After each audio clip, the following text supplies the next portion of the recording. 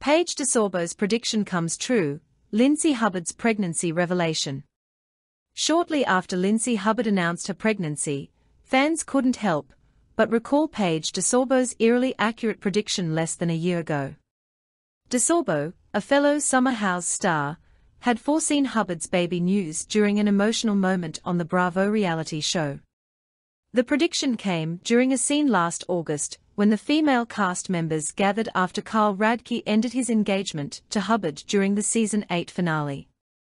DeSorbo, 31, offered comforting words to the heartbroken Hubbard, 37, saying, "He did you a favor. He did you a favor. Let him go. Let him go. In a year, you could be married with a baby with the love of your life." Danielle Olivera chimed in, suggesting that Hubbard's future beau could be all in on their relationship. DeSorbo continued, urging Hubbard to let go of Radke so that someone new could come into her life. "You deserve way more happiness than that," she said, referring to Hubbard's tumultuous relationship with Radke. Fast forward to Thursday, and Hubbard stunned her Instagram followers by announcing that she and her mystery boyfriend are expecting their first child. Trigger warning: this post contains more fireworks than the 4th of July. "We are pregnant," she captioned a series of photos, including one of her cradling her baby bump and holding a positive pregnancy test. "I truly believe the universe has a bigger plan and this is it," the former publicist added. She also shared a photo of the dad-to-be holding her belly, though his face remained hidden. "My boyfriend and I are beyond excited to welcome our little #Hubcub this holiday season 2024, she wrote. Hubbard has remained tight-lipped about her new man, only revealing that they began dating in January, after first going on a few dates in 2020 before she started seeing Radke.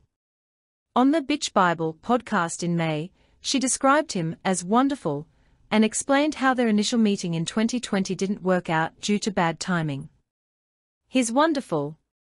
I actually met him and went out with him 3.5 years ago," Hubbard said.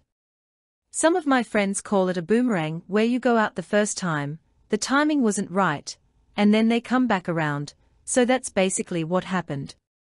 She shared how he had respectfully ended things back then, saying he wasn't ready for anything serious and didn't want to waste her time. "I was like, oh my God, you can't even be mad at it," she recalled. 4 months after Radke, 39, called off their engagement, the mystery man reached out to Hubbard again, and she accepted a lunch date. They quickly picked up where they left off, and their relationship has been flourishing ever since.